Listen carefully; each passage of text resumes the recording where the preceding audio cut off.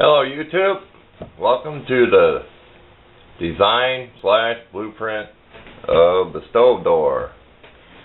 Okay, I do not have a pointer handy. Yes I do. Okay, we're going to make this a foot tall. Okay, now these are about 2 inches tall, these caps. So what we're going to do, I don't know if it'll show up on the dotted line, but I'll take a picture of this. We're going to allow a 1/4 inch above that. Okay, then we'll have our holes 1 inch diameter. We're going to put a 1/2 inch space between the bottom of the door. The door will be 6 inches by 6 inches with a 5 inch hole. So we have an overlap. The same as the top. We're going to allow 2 1/4 inches. Let's allow a 1/4 inch past the lip of this piece, so it'll clear. Okay. I drew this out on paper.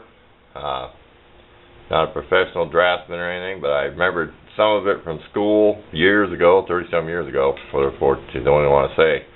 Back in the old days, might not be too good to show up with the light here, but I will take a picture of it. So I just make a real short video. It's chilly out. I got things going on this weekend, so I'm not going to do anything on this for a day or so. But there we go. That's the plan. I was going to make this all colored and fancy and different. I ain't going to do that. But I'm going to try to make a piece that slides for the holes. So there's 1 inch spacing between these holes. So if I make the piece with the 3 holes, I'll be able to slide it over. It'll be probably this long. It'll be like 1 inch further, so it slides over and blocks the holes.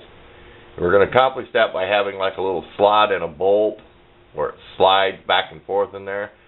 I'm sure that'll be enough air because you're always going to have air around the door. Let's back out a little bit here. There. You're always going to have air around your door. You're always going to have a gap. I'm sure that'll be enough air. If that's not enough air, I may add an extra one back on the side or somewhere out of the way, just to let a little more in when you fire it up. You know, something you like unscrew a cap real quick, slide open a little damper, something when you want to get it started, and then you can always shut it down, because it's going to burn with that. If you figure out the math, 3 inches, 3 holes, 3 1 inch holes, that's going to be a lot of air. Compared to the stovepipe, it's going to be less. But I think we all get the idea on that. Okay, I'll snap a couple pictures of this. There's not a lot of measurements on here, so I've got the right there. So it's 12 inches tall, and this piece is only 8 inch wide strip of paper. So it left 1 inch. So there's 6, there's 1 inch, here's 6, then there's 1 inch. Okay, so I didn't write that on there, but I will snap a picture of this because it might give somebody an idea if they want to copy this.